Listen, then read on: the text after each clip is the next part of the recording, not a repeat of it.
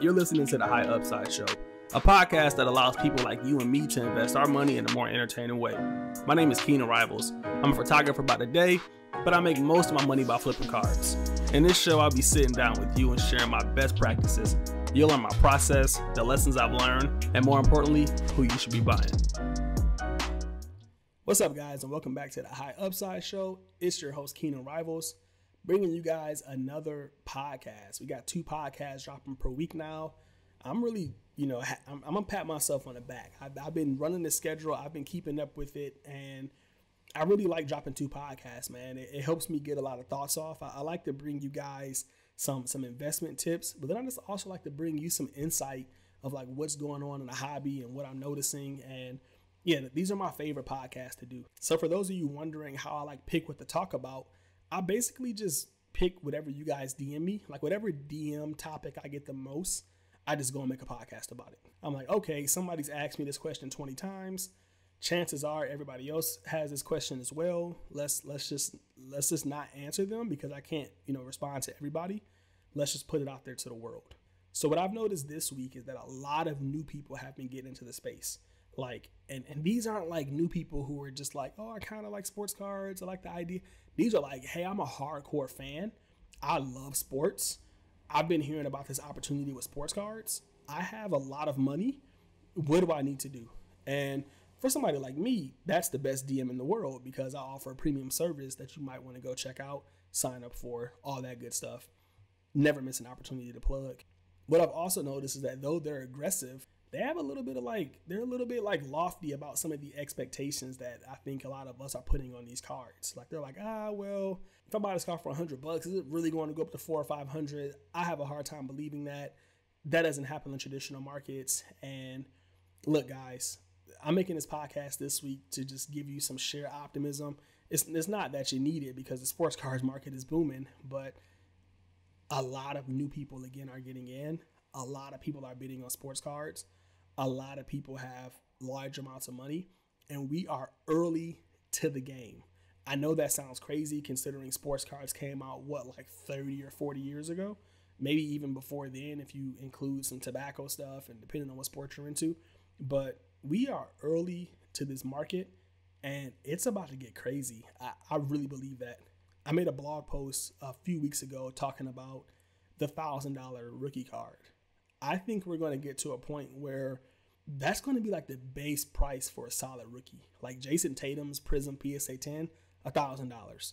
Luka Doncic's PSA 10 Prism, $1,000. Ben Simmons Prism PSA 10, $1,000. I don't think that that's going to be weird to us anymore. I think that it's weird to us now, but we see Giannis, we see his price points. Giannis isn't the only great player in basketball. I know he's dominant. I know he's big. I know he's unique, but he's not the only fan favorite player. We're going to enter $1,000 rookie card margins for several players. Look how fast Jason Tatum has went up. Jason Tatum used to be $30 for a Prism PSA 10. That card is now trending towards $400. Just last week, it was $285. It's just a matter of time before he's $500, before he's up there with Luka. It's just a matter of time before everybody's up there with Luka. And then it's just a matter of time before those go up. And then Luka's going to be at $1,000. He's going to be the second player to be $1,000. Anthony Davis is going to be $1,000. Kawhi Leonard's going to be $1,000. It's going to happen. One of my biggest tips that I've been kind of giving to everybody is follow the new kids. Last week I did a buy, sell, hold podcast, and I gave a lot of flack to Kobe White. Stand by everything I said with Kobe White. Think he's hella overvalued. But when you look at the overall market, everybody else just might be undervalued. These newer cards, they're high. They're higher than high. They're stupid high. Kobe White's up there with Trae Young. Kobe White's up there with Jason Tatum. Ja Morant's up there with Jason Tatum. These are the new standards. The new standard for a Prism rookie isn't $100, which means that everybody else that is before these players that are new, Devin Booker, Porzingis, Trae Young, Brandon Ingram, Donovan Mitchell, they're undervalued. And it's just a matter of time before they catch up. Look what happened with Optic. 2018-19 Optic dropped. I put out that blog post. Optic skyrocketed. It went to whole new heights. The first thing I did when that blog post dropped was I sold all my optics from 2018-19 and I went and bought 2017-18. I got Jason Tatum's optic PSA 10 hollow, $40. Donovan Mitchell's optic PSA 10 hollow, $30. Jason Tatum optic PSA 10, $10 a piece. I bought them all. And it took a little while, but it was just a matter of time before optic inched its way up to being the same price point as 2018-19. And it took a little longer for 2016-17 to catch up. And then boom, 2016-17 surpassed 2018-19. It got that first year tag. This is the first year optic. It's super rare, super limited. Passed it. It's the same thing with these rookies. If you look at 2019-20, everything, it's just sold out. The prices are astronomical. Everything's hype. Everything's high. And then you look at 2017-18, you look at 2018-19, and you're like, man, these cards aren't that high compared to 2019-20. Like, for Trae Young to be putting up 30 points per game and his Prism's only $225, that's not that bad compared to Ja Morant, who's like, yeah, kind of athletic and freakish, but he's not blowing you away statistically, yet his prices are higher. And I get it, some of the Prism stuff, some of the 2019-20 stuff graded is limited because PSA shut down. But look, it's just all trending upwards. Do your own research, have your own knowledge and stuff. But I'm just telling you what I see. That's why I made the Ben Simmons podcast. I'm like, his optics, $50, $45. There's the days of star rookies being $30, $40, those days are done. Like, if you find an all-star or a player you think is going to be a consistent all-star, I'm not talking like Kyle Lowry or Chris Paul. I'm talking like young all-stars. Like, the day of their rookies being $20 or $30 it's a wrap. It's not happening anymore. So if you see that, if you see a Ben Simmons, if you see a Donovan Mitchell, I think Donovan Mitchell's stupidly undervalued. I'm not even a Donovan Mitchell fan. I don't think he's going to win any kind of MVPs or host any trophies up, but kid can play ball. He can score, he can shoot, he can dunk, he's exciting, he can get his team past the first round of the playoffs. There's no reason why he should be $100. No reason at all. I'm sure that if I was the Bulls, I'd trade Kobe White for Donovan Mitchell. I'd make that trade any day. If you're a Bulls fan, would you make that trade? If so, then you probably should be making that investment. That's how I look at cards. Like, if I'll make that trade, then I'll make that investment. He's undervalued. Brandon Ingram, undervalued. That kid can go anywhere. He can leave New Orleans. He's one of the top 15 scorers in the game. Prism cards, $115, undervalued. I'm making this to give you guys some perspective, to kind of let you know that we're still trending upwards. We had, some bumpy roads due to COVID and due to the world pandemic, and people are allocating their money in different places. But at the end of the day, the sports cards market is dumb early. The shoe investors haven't got in yet. The YouTubers haven't really got in yet.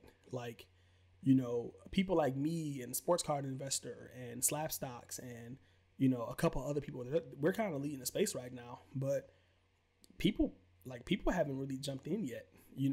Imagine when they jump in, it's going to be crazy. Imagine when StockX takes off and they really start having crazy liquidity. I mean, look at PSA. They can't even keep up with their orders. SGC's booming right now. When I first got into this hobby, I was able to buy 20 Luka Optic PSA 10 cards just on eBay, just able to buy them. I gave it a couple days. I was like, should I buy these? Am I kind of paying too much? I'll grab them. You can't buy 20 rookie cards of anybody now. You can't even find anybody with 20 cards. Like, if you find somebody with 20 cards, they're like some OGs, had those cards forever. It's just impossible now. Everything we see is just like Old Testament. You know what I mean? Like the pop reports, like, oh, Luka has 10,000 cards. The junk era is coming back. 10,000 cards is nothing. Nothing. Bitcoin. I don't know how many of you guys are into Bitcoin. There's 21 million Bitcoin produced. And we're like, that's the most limited asset of all time. There's 10,000 Lukas? That's nothing. We're talking like the whole world here. Everyone watches basketball. It's global. You know what I mean? Like 10,000 is nothing at all. These prices, where we're at in the space right now, it's not going to be as shocking, this time next year. Everything's trending. I mean, look at the sports world in general. Like the average player gets like $20 million now. The average card is going to be like $100. That's the price to enter now. If you want to invest in a guy, you got to pay like $75 to $100 to get his card before he even plays. Like if this was a couple years ago, Michael Porter Jr. would be dirt cheap. He'd be like $20 for a Prism, $20, $25. Silver might be like 75, 80, and that would be like risky. Like, oh man, that's kind of risky. Nah, not anymore. Michael Porter Jr. is $200 for a silver. His base is like $75. And in my opinion, that's still too cheap for the potential that these cards can give you. The idea that you can take a Luka PSA 10 and sell it for $2,000 right now, and then you can buy a player who has a similar, magnitude or a similar potential as him for $200 doesn't make any sense. Like that bet should be more expensive. The cost to entry, the cost to bet is going to become more expensive because the upside is too high. Look at the stock market right now. Like if you get look at the stock market right now. If a new company IPOs, they don't IPO cheap anymore. The upside is too high. Stocks don't IPO like at $8, $11. Like they're IPOing like $30, $50 because we know that the upside is up there. So that bet's going to become more and more expensive. The higher your odds are to win, the more expensive the bet becomes. Just think of betting in general. Like if the Lakers are playing the Detroit Pistons, the bet for the Lakers to win is going to be more expensive because the potential of them winning is higher. So yeah, I thought I would just make this podcast to kind of give you guys some reassurance, to give the new people some reassurance in this space. I think it's going to keep trending. I think it's important to kind of put these kind of posts out too that are just speculative, that are just my opinions, because I want to document that. I want to let you guys know why I'm investing in sports cards and where I see them going. I see a lot of, cards. I see $5,000 Prism Silvers coming. I see, we haven't even talked about national treasures. Like I just see a lot of money coming into this space, a lot higher in price because the demand is there. Like the idea that Giannis's Prism Silver is $17,000 and you can get a Luka Prism for $2,000. The upside is way too advanced. Like the fact that you shouldn't be able to buy that for $2,000 and potentially sell it for $10,000 if he pans out. It's just too. The bet makes too much sense. Like it's like, why wouldn't you? Why wouldn't you do that? I would risk $2,000 to make $10,000 any day. And I understand the pop report's a little bit higher for the Prism and all that stuff, but then that doesn't mean that Luka's overvalued. It just means that Giannis might be undervalued. Giannis should be higher. Like like Stephen Curry rookies, they should be higher. Between like Bowman Tops and Tops Chrome, Stephen Curry has less than 500 Gem Mint rookie cards. They should be $10,000 cheap. That's how I look at it. So that's just my perspective, guys. I hope you enjoyed this one. I know it's a little different from what I normally do, but I think it's important to kind of document my thoughts, my theories, and kind of just share that information with you all. Not to mention, everyone's been asking me, like, hey, do you think this can really, like, I've been talking about target sales a lot. Like, hey, we need to have target sales. You need to know, like, what price you want to sell at when you buy a card, because that's going to determine your opportunity cost and if you should buy that one over this one, and blah, blah, blah, blah, blah. And everybody's like, hey, been asking me for help with target sales in a premium newsletter. And some people are just like, oh, I don't know if that's going to actually go that much. And I'm like, bro, LeBron's Prism was $5 and now it's over 1,000.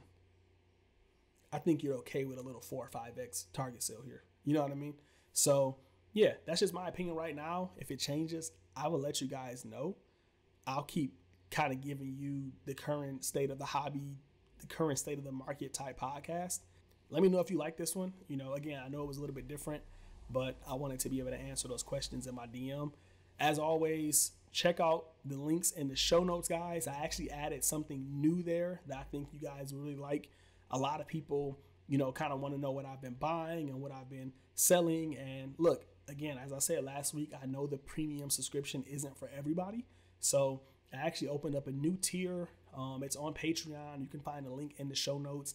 This is going to give you a monthly update of what I'm buying and what prices I'm buying them at, and also, what I'm selling and what prices I'm selling them at. So you'll be able to have the insight to my portfolio, everything that's going on in my portfolio. You'll be able to have that information, and it's cheaper than the price of a cup of coffee, if you bought one every week.